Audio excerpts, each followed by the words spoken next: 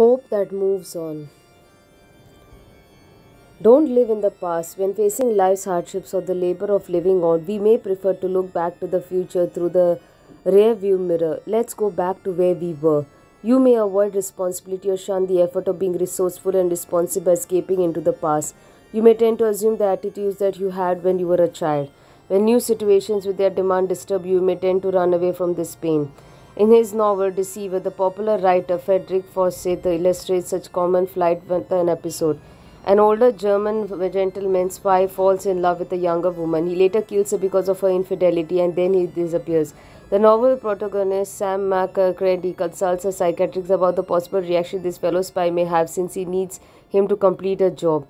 The ensuing dialogue illustrates the point. Fogue, Dr. Carr pursued as he speared a forkful of a tender soul. Menuere means flight from reality, especially harsh, unpleasant yet. I think your man will by now be in a really bad way. What will he actually do? Asks McCrandy. Where will he go? He will go to a sanctuary, somewhere he feels safe, somewhere he can hide, where all the problems will go, when people will leave him alone. He may even return to a childlike state. I had a patient once who, overcome by problems, returned to a bed, curled into the fetal position, stuck his tongue in his mouth and stayed there. Wouldn't come out. Childlike, you see, safety, security, no problems, excellent soul. By the way, every day offers you new opportunity to open up your life to something new. Don't miss the present by living the fantasies of the past. Make your choice. Winning is a habit, so also is losing. In our hands is given a power for good or evil. The silent, unconscious, unseen influence of this life. There are two ways to every soul there openeth, a new highway and a low. The high soul climbs the highway, whereas the low soul gropes the low. And in between on the misty flats, the rest drift to and fro. To every soul there openeth a highway and a low, and every man decideth which way his soul shall go. William Barclay wrote, it is the difference between the disciplined and the undisciplined way, between the hard and the easy way, between the thoughtful and the thoughtless way. Here we come to the heart of the matter. No one would take the easy, the short, the undisciplined way if he only thought. Everything in this world has two aspects, how it looks at the moment and how it will look in the time to come. The easy way may look very inviting at the moment and the hard way may look very daunting. The only way to get our values right is to see and not the beginning but the end of the way, to see things not the light of time but in the light of eternity. Perseverance and patience. Perseverance is the virtue that makes all efforts and methods fruitful. A man who keeps pegging away and refuses to give in until he has succeeded in a man who has in himself more than he can see. The condition for perseverance is a joyful courage and a firm hope to win. The definition of genius is not an exaggeration. Genius is an infinite capacity for taking pains. Consider the wise experience of Jacob Reyes as he described it. When nothing ceased to help, I go and look at the stone cutter, hammering away at a rock perhaps 100 times without as much as crack showing in it. Yet as the 101st blow it will split in two, and I know it was not the blow that did it but all that had gone before. Hope sparks confidence. Faith starts up off, and it is hope that keeps it going in an undertaking in life. It is important to realize little acts of hope can awaken life-giving confidence in yourself and others. Confidence begets confidence, in a saying we all know to be true. Hope assumes responsibility, uplifts the heart, enriches the spirit, raises faith in the future, and makes dreams come true. Hope enlightens the darkness of the day and does not allow us to be conditioned by our surroundings. Faith keeps and hopes keeps our ideals high and does not permit to block us in the dullness of daily living and does not permit self-withdrawal. Diogenes called hope the dream on waking man. When I was a beggarly boy and I lived in a cellar damp, I had not a friend nor a toy, but I had an Aladdin lamp. When I could not sleep for cold, I had a fire enough in my brain and builded with roofs of gold my beautiful castles in Spain. A story of hope. If you are going to have success, you need the virtue of confidence to stand up, take courage and take the fight. Ernest Hemingway in a Farewell to Arms says that the world breaks everyone, then some become strong at the broken places. This is the sort of strength you need. Self-knowledge is the first step to personal growth. Terry Fox was 22 when he undertook a strenuous trans-Canadian marathon of hope to raise funds for cancer research. What made this run so special was that in 1977, after it was discovered that he had a rare form of cancer, most of one leg had to be amputated.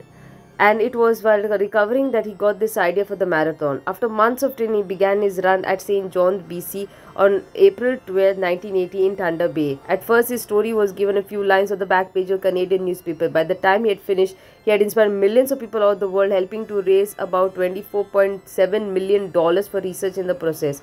Although he was dying, Terry Fox found the strength to do something positive. Alive with hope, he made this last year on Earth a meaningful, exciting adventure and died a national hero on June 28, 1981.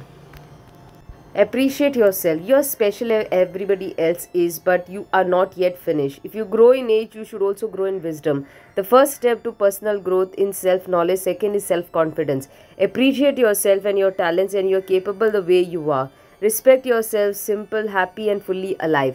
Love yourself fully. Be happy to spend time by yourself and thinking things over. Smile and say, I'm glad I'm me. Celebrate yourself, but keep your emotions, both positive and negative, under control. Morris West, a popular writer, writes, it costs so much to be a full human being that there are few who have the enlightenment or courage to pay the price. One has to abandon altogether the search for security and reach out to the risk of living with both arms. One has to embrace the world like a lover. One has to accept pain as a condition of existence. One has to count doubt and darkness at the cost of knowing. One has need a will, stubborn in conflict, but apt always to the total acceptance of every consequence of living and dying.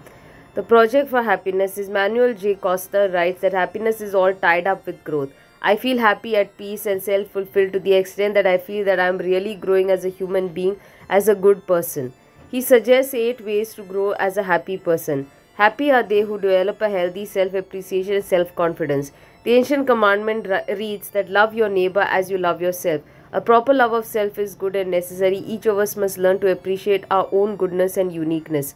Happy are those who question everything. We learn more when we ask why and seek to search out the reasons of things. Only who seeks will find, and too often we take our presuppositions for granted and go along in the same old groove. Happy are those who know how to listen. Listening, like questioning, is mind opener. As someone said, God gave us 2 ears and only 1 mouth because He wants us to listen twice as much as we talk. Happy are those who are honest about their feelings and can accept them. All of us are a mixture of darkness and light and weakness and sin. We must learn to admit our feelings, all of them, first to ourselves and then who are appropriate to some trusted others. The happy are those who have put themselves in others' place, entering into the other's world and viewing reality as much as possible from his standpoint will enable us to be more tolerant and forgiving. Happy are they who maintain a sense of humor. When we can laugh at our own foibles and see them in the wider perspective of our total life, we'll be able to keep alive as a healthy spontaneity and enthusiasm. The person who takes himself too seriously is bound to get discouraged. Happy are those who live in the present. The only moment we have in which and with which to work is this moment now, and we must learn then to savor each moment, whether it be a one of joy or pain. Happy are those who hope, and there is no one among us that does not experience hurt and failure. Growth happens in our life when we keep on hoping despite the recurring failures. The only real sin that consists not in falling down but in not trying to get up again. Grow in hope. The dictionary will tell us that hope is an expectation of something desired, a confident anticipation of something to come. Hope is an unpretentious virtue but very active. Hope is like a child in a family of grown-up people. It seems that they do everything in the family. In fact, they certainly do everything, but they would not work and move if not for the presence of the child. It is indeed the simple and unstudied child who is held by the hand that sustains the tired grown-ups. Leo Buscaglia, the writer of many popular books, as long as we have hope, we have the direction and the energy to move. And the map also to move by. We have 100 alternatives, 1,000 paths, an infinity of dreams, and hopeful, we are halfway to where we want to go, and hopeless, we are lost forever. There is a real growth in maturity and towards success when we form a program of life in the following hopeful dimensions. To be true to one's spontaneity, to what one sets out to do, to be true to every feeling and through thought that have started to germinate, to be true to the fullest sense of the word, to be true to God and to one's own best moments. Hope is a must. Without hope of greatness and a brighter future, life perishes. Teilhard de Chardin, a mystic and a philosopher, writes well about this. Let so-called exact and critical thinkers say that the new generation is less naive than the last and no longer believes in a future and the world being made perfect. Have the people who write such things thought of the fact that all movement of the mind would cease on earth if they were right? They seem to believe that life would calmly go on even if they were robbed of light, hope, and the lure of inexhaustible future. Perhaps it would still produce blooms and fruit for a few years out of sheer habit, but its trunk would already be separated from the roots. Even if mankind had enormous amount of material energy available without this love of life, it would soon no longer want to work at a task that it knew was hopelessly damned. Wounded in the source of its energy, disgust or rebellion would make the mankind disintegrate and fall to dust. Hope looks for the good in people instead of harping on the worst. Hope discovers what can be done instead of grumbling about what cannot. Hope lights the candles instead of cursing the darkness. Hope pushes ahead when it might be easy to quit. Hope opens the doors where despair closes them. Hope carries on in spite of heartaches. Hope accepts tragedy with faith and courage. Strategies for growth in hope. Formation is lifelong. The virtue of hope makes for the process of maturing for a growing process into a determined character. The creative person is always new, fresh and resourceful. He puts in action his desire of growing, his capacity for wondering, his ability for making new every day. Psychologist Erik Erikson enumerates four strengths which work from childhood to adulthood for the full maturity. The first of these strengths is hope, which Erikson defines as the enduring belief in the attainability of fervent wishes in spite of the dark urge and the rages that mark the beginning of existence. The second strength is will, the unbreakable determination to exercise free choice as well as self-restraint in spite of the unavoidable experience of shame, doubts in the infancy.